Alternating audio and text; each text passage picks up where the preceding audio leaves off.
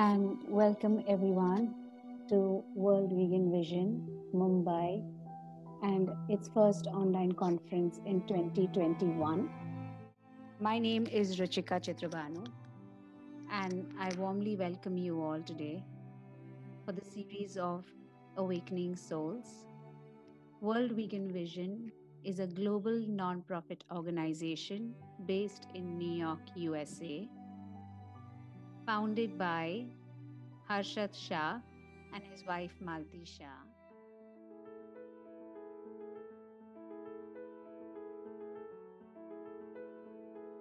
The topic of my title, Moral Basis of Veganism, like to mention that the philosophy of being vegan or vegetarian is more than just a simple choice of diet. It reflects interdependency among and compassion for all living beings, human and non human animals.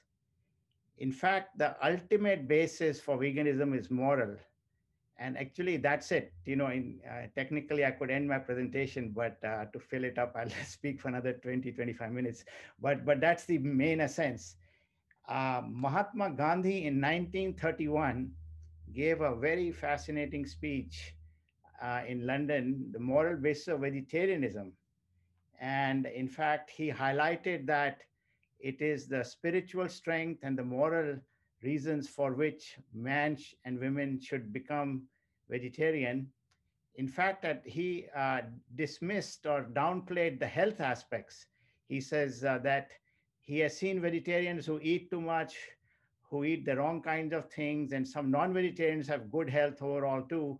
Although I think personally my experience has been my health has dramatically improved, but you have to be the right kind of a vegan. You have to have the right kind of vegan foods. So um, I think one of the key things I want to highlight, especially in this environment, is that with this pandemic and coronavirus, it is quite uh, unnerving to see that most institutions, government, and senior prominent officials in the world public forum, they do not even address to how to eliminate the next pandemic. The root cause is eating animals. Yes, there are environment, ecological, economic, habit reasons, but that is the root cause if you go back in history. The second point is even during this pandemic, uh, there's some very, very scientific research and evidence that if one slowly improves our health by eating vegan, but on the healthy side of it, you could be a vegan and just eat very processed food, refined food, Coke and chips, or not take walnuts and chia seeds to prevent brain damage in old age. You are not going to be healthy. But if you eat the healthy vegan diet, it may be the ultimate defense. It by far can have a greater impact than any medication or vaccines. Now, I want to highlight that the moral aspect, every person has an innate moral goodness. It's there, whether it's evident in a big way or latent and can be bought out is a different aspect.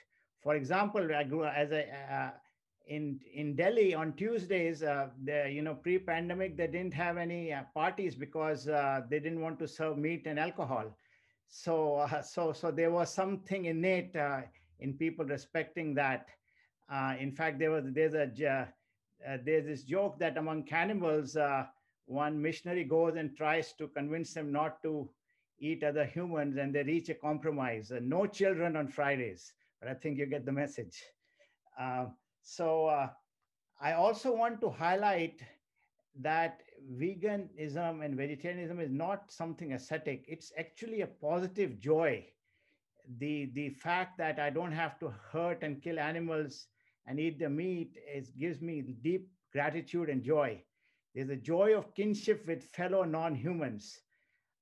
And it's not just moral. There is a important aesthetic, social, and hygienic aspects. The speakers in this sessions in the last 2 days have spoken a lot about cruelty to cows and chickens and other animals. So I won't go into that. But if you look at milk, it is designed to triple the weight when one is born, and that too of your own species. So when you're 2 years old, your teeth come out, your mother stops making milk, and that's it. If you are 10 years old and you ask your mother for milk, you'll get a slap. Not only that, we eat milk, we drink milk of other species. Like a cow and buffalo has 3 times the size of humans, and they have a lot more fat and protein content. So it's very unnatural. Um, so, and I think one of the main things this is now been vegan almost 20 years, and I can say just from my personal experience that in terms of the other things that have happened in my life, and I believe in general for other vegans as well, there's an enhancing of more harmonious lifestyle in the and a lot of things happen in a big broad way, whether it's your health or the kinds of people you meet or your mindset. In fact, now I'm going to go to the mindset part. The impact of mind through eating violent foods can have an impact also on global peace. It's not one for one, and I'll go into that. It's indirect, and it's a fertile ground, not necessarily a direct cause. But let me start with quoting Rajendra Prasad, India's first president. He was the only president elected thrice in the 1950s.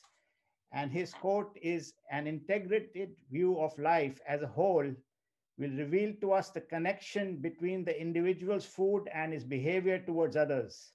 The only means of escaping the hydrogen bomb," remember it was tested around then, "is to cultivate respect for all life in all forms under all conditions. It is only another name for vegetarianism." Few years earlier, in 1952, Albert Schweitzer won the Nobel Prize in Peace, and this is shortly after the first atomic bombs had been dropped in Japan. And he said that compassion can only attain its full breadth and depth if it embraces all living creature and does not limit itself to mankind. So veganism is not just something which is a little different and odd. If it can prevent pandemics, make your health better, maybe have you handle coronavirus better, maybe prevent or at least go towards minimizing warfare in this nuclear age, it's very, very big. It's not something small.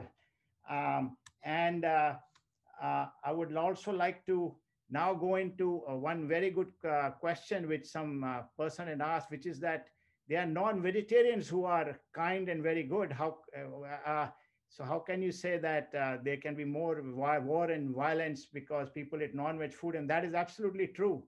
Many people have been raised without thinking, from habit, from birth. So it's really not their fault. It's just the way they've been brought up.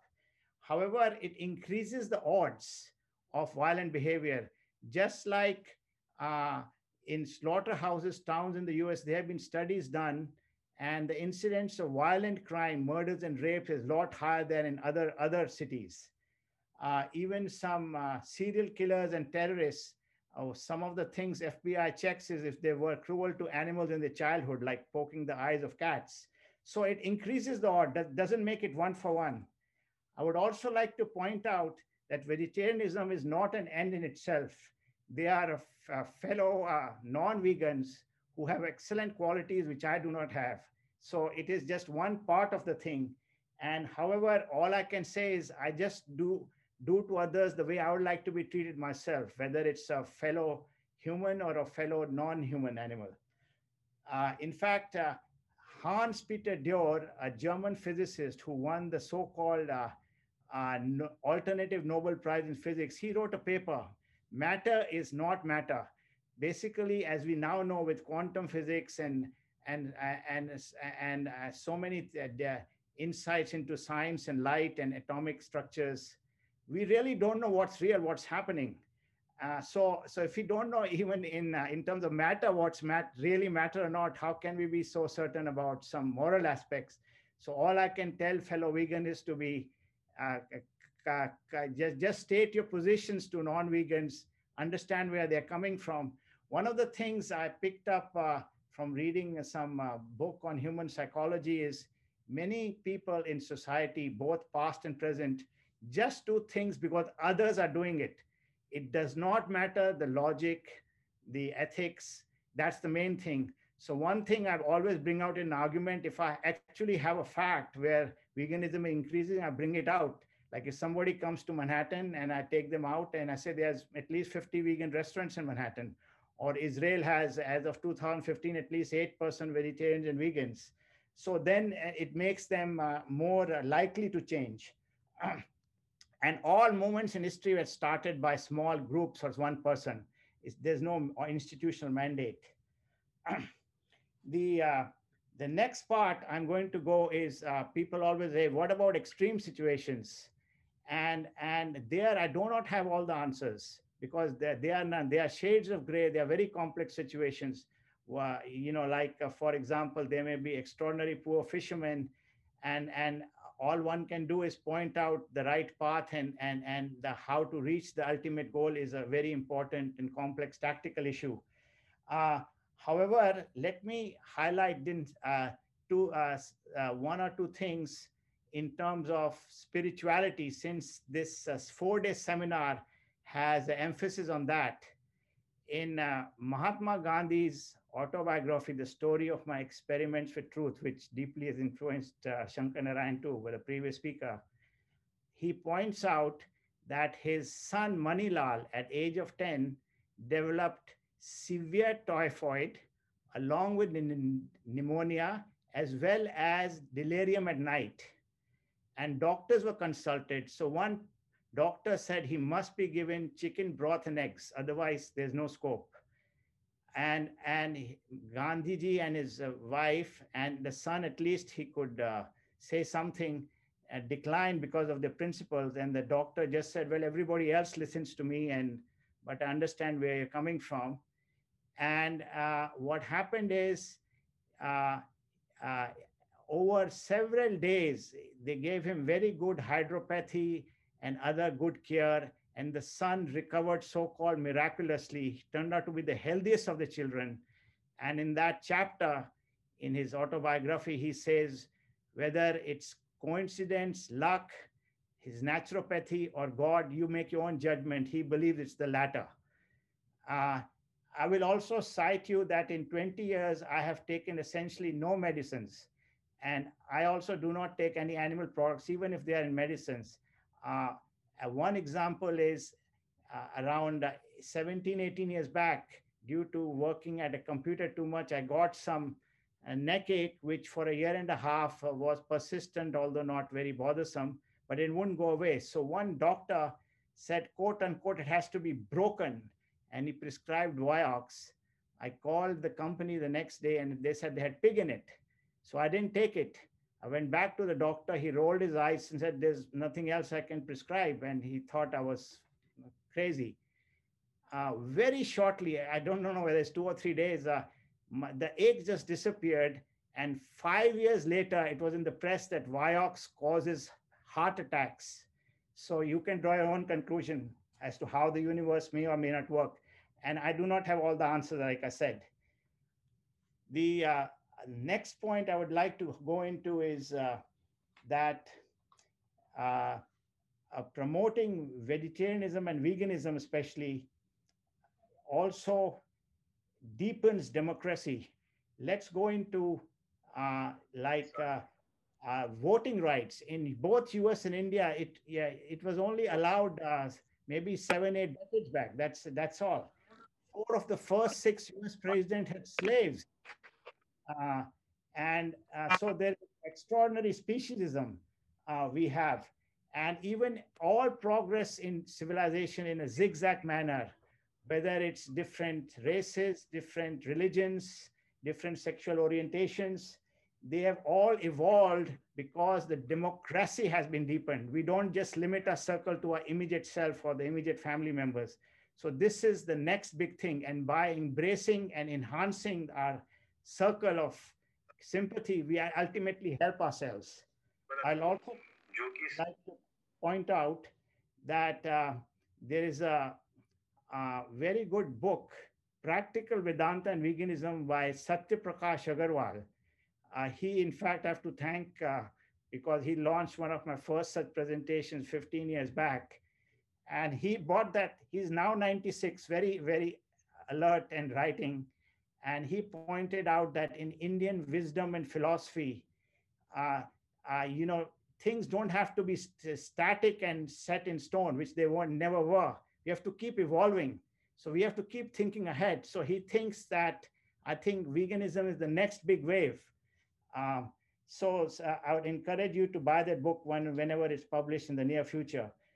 Uh, the other point I'd like to highlight is that uh, governments and organizations need to be even more aware of this aspect of promoting compassion, increasing harmony through this lifestyle, because yeah, this prevention of war and nuclear in this nuclear is not just theoretical. Just because a hydrogen bomb has not been exploded yet doesn't mean the probability has gone down.